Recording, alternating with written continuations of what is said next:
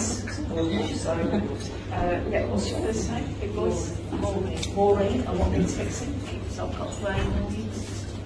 Yeah, Reynaud. Yeah, so just hold your hand up. Can you see how the white on the top, so it's the circulation, and show the other hand? That one, you see the difference? So if we can fix that, that would be good. That would be nice and visible, wouldn't it? Yeah. All right, so rest your hands down, Maureen. Don't know if you can yet, we're going to find out. So very often it's this circulation thing, which means heart. Which means the heart, okay?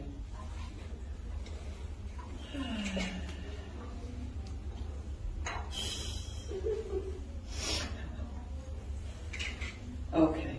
Anybody got any questions? Well, I'm starting on Maureen now at the moment. I'm waiting. I think they're on tea break. Come on, guys. Where are you? All right, it's giving me a slight pain in my wrist. Right, what's happening, Maureen? Anything happening? Nothing yet? Apart from your hands very cold on my head. Yeah, it's cold, isn't it? Hey, it's cold. They're doing something on your head. There we go. Not sure what they're doing. It feels like they're trying to bend your head forwards a wee bit. Can you feel that pressure? Yeah, let yourself go with that. So it's not me moving ahead. We're both being moved. Okay. Okay, good. Right, anything to do with the hands is handling life. You work hard. Not a lot of rest, eh, Maureen? All right, we need to rest and recharge. We need to rest and recharge. This is for everybody. When did you take a rest day? I mean, really rest. Not fill it with housework. Yeah? When did you rest? I do rest. Well, I do rest. My mind's still going all the time. All right, I rest, but my mind's still going all the time. All right, so I'm going to teach you something about the word but. Everything before but is bullshit. Consider this scenario. Somebody asks you out and you say, I'd love to go out with you, but I'm washing my hair tonight. Same words, different order. I'm washing my hair tonight, but I'd love to go out with you.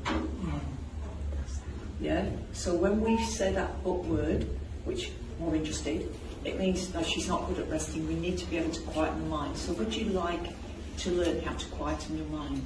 Yeah. Yes? Do a workshop with me. I'm only kidding. I do teach that. When I'm next here, I've got a weekend workshop. And one of the evenings is called Emotional Reprogramming, which I'll give you a taste of tonight at some stage. And the other one is called Transcending the Self, where I take you into an enlightened state. I show you what the self is. I take you beyond the self. Quieten your mind, access you with your creative part. I show you how to hold your awareness to talk to spirit world and guides, and all of that in about an hour and a half. So that's one of the evenings that I'm doing when I'm next back. It's called Transcending the Self. But I'm going to give you all a little glimpse of it right now.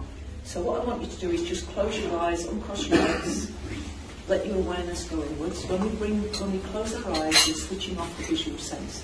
We bring our awareness inwards. And I'd like you now, please, to sit as the grasping mind. So that when I say to you, so you are, you can say back to me, the grasping mind. So you are the grasping mind. And as the grasping mind, it's your job to grasp, not rocket science this. So the grasping mind's job is to grasp. Grasp what? Yeah, words, information, ideas, money, relationships, it could be anything. How much of the time are you grasping mind?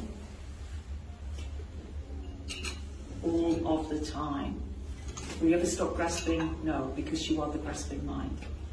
Right, now we have a little wiggle in our chairs. Have a little wiggle in your chair. Really good old wiggle, hokey pokey, whatever is it? Do the okey cokey, that's it. All right, and now I'd like you please to find non-grasping mind. Allow yourself to find non-grasping mind. So you are? Non-grasping. How do you feel as non-grasping mind? Not grasping. Calm, more centered, more peaceful. Nice. Okay.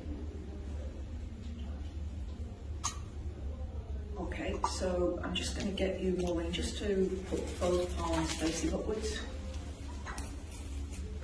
Yep, that way. Turn it around to the camera. How's that looking, guys? Pretty good. Yeah, we didn't even touch the hand, did we? Well, that's good, because the sceptical husband didn't believe. No.